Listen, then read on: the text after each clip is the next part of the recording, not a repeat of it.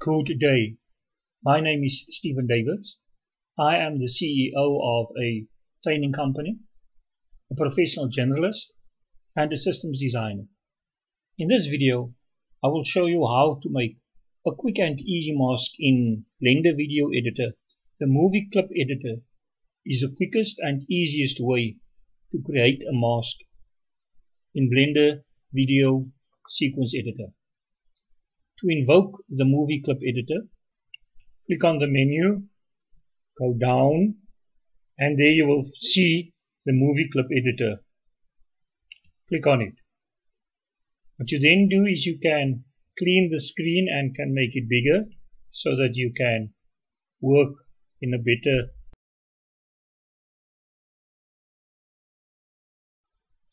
You must now create a copy of the movie clip for which you want to create the mask. Put your cursor at the very start of the movie clip that you want to create the mask for. Select the movie clip.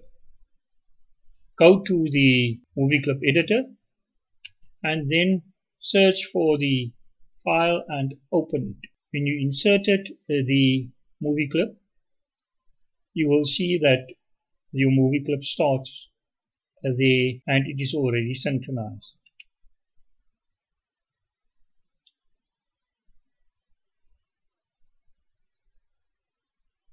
There's no need to do any further synchronization. The movies are already synchronized, and all you need now to do is to create the mask. If you look here on the menu bar, you do not see the mask menu. You need to call up the mask menu, and in order to call up the mask menu, go to the tracking window, and then if you click on it, you will see mask. Click on mask, and there you get your mask submenu. Give your mask a name. Since you are working with new mask, here stands new. Keep the cursor in the box and then simply type in the name. Will we say it is for bunny. Go to the window of the movie clip editor and click where you want the mask to appear. Use the Shift A key button and it will bring you to templates, mask templates that you can select. In this case, we select the square. Then use the usual shortcuts of Blender to move the mask. Toggle A and you select all the points. So all the points selected, click G and then move it over where you want it on the pad.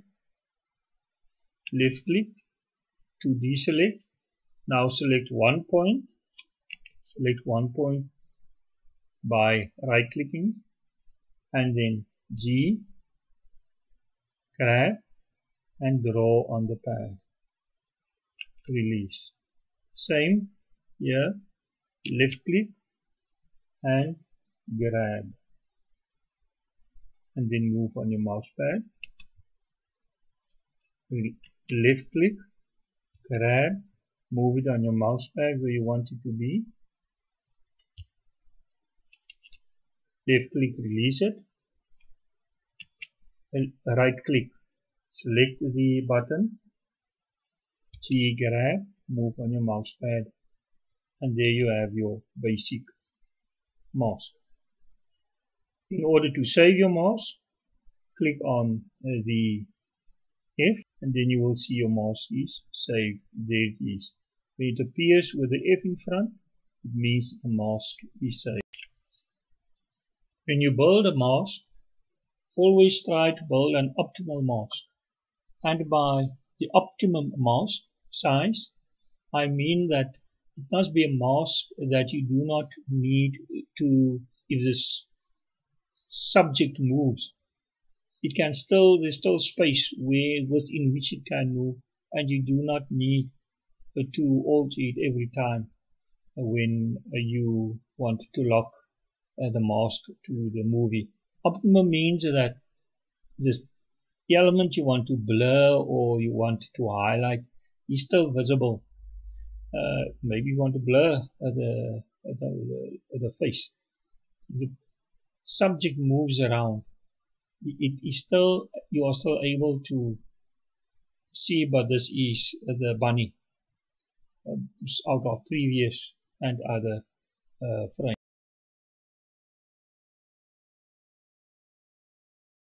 When you fine tune the mouse, use the usual shortcut keys for Blender to insert an extra point on the line, control left click, insert another one, control left click, and so you can continue.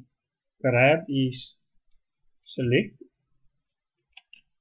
right click, and then G, and then move it.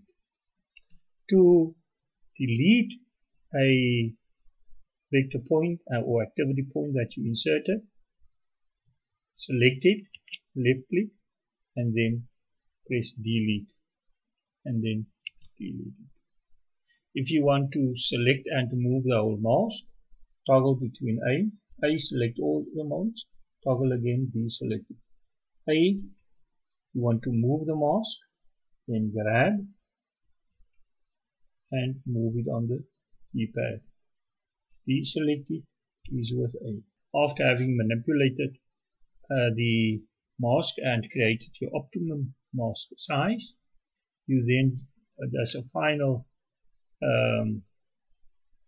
thing, you just go to the active spline in the properties window and check self intersection, and then with F to save your mask. You have now created your own mask that you can manipulate further and fine tune further. Thank you very much for watching this video. We love constructive comments. Please like and share this video.